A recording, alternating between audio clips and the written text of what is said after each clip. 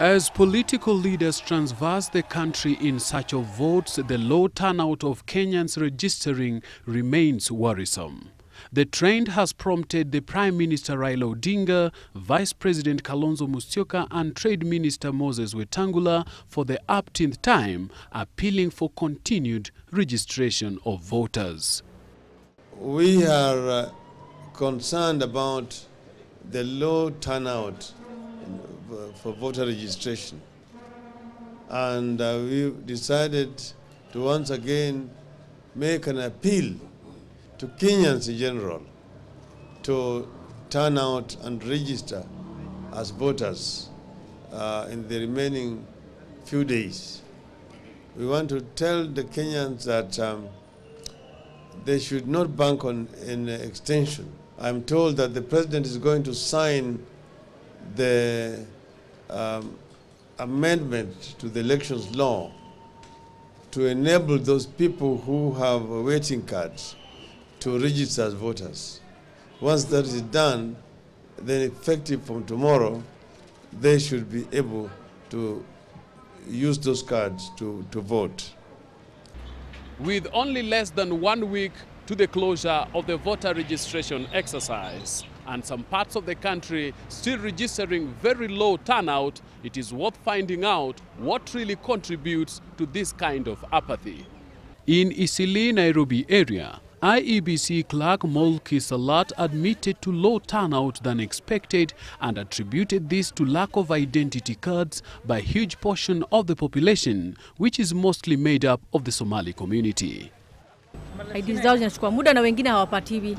Most of them wako na alien. Yeah, hawana IDs. Wamejaribu kutafuta lakini hawapati. Yeah, that's why most of them hawajaregister. Actually, the outcome is very low. Yeah, because they don't have IDs. Na sasa tuko na shida mingi sana. Kama ni wa Somali sisi na shida wengi, shida yetu tatizo mingi sana. Unaonekana mtu yote tu mwingine unaweza pata 3 month or 4 month IDs, and we are waiting of almost 2 years and 3 years. Tunataka tuombe serikali ka hivyo tu tumpigie, tukubaliwe tupigie waiting card kwa kura. At St. Teresa's Boys Primary Voter Registration Center in Kamukunji, the clerks were reporting moderate turnout by people to register, but however still alluding lack of full turnout to false perceptions on hazardous radiations emanating from the equipment in use. Some of the superstition that the BVR kits, they are causing some kind of radiation, of which it's a lie, because people are always afraid of the technology, the new thing, which if they do not understand it, they cannot actually apprehend and become comfortable with it. Even as IEBC increases its efforts for people to register before the exercise is closed in 5 days' time, in Mathare area, which falls within the Starehe constituency, a number of potential voters are shunning the process due to the fear of post-poll violence. This makes them prefer rural homes for registration, as it is considered a safe voting zone. I've just registered now. It has taken me less than 2 minutes. But in the public opinion, there are issues to do with the PVR kits. So the perception is that it takes long, and there are also queues. People have that perception of the post-election violence. They voted. Others perceive that their power of vote was taken away. Also, there was violence. So they don't see the need of voting, because out of that, others emerged up as IDPs. So they don't see the meaning of coming to vote.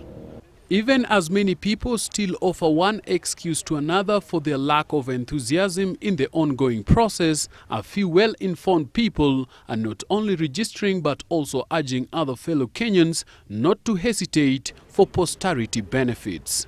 Well, I think the access is very important, and I feel every Kenyan should come out and register so that they will be able to vote and elect their leaders. It's our constitutional rights, and that's why I came this morning to register.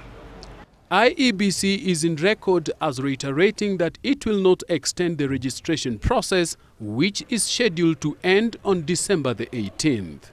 It still remains a waiting scenario if Kenyans will rush in to register on Monday. Solomon Were, GBS News.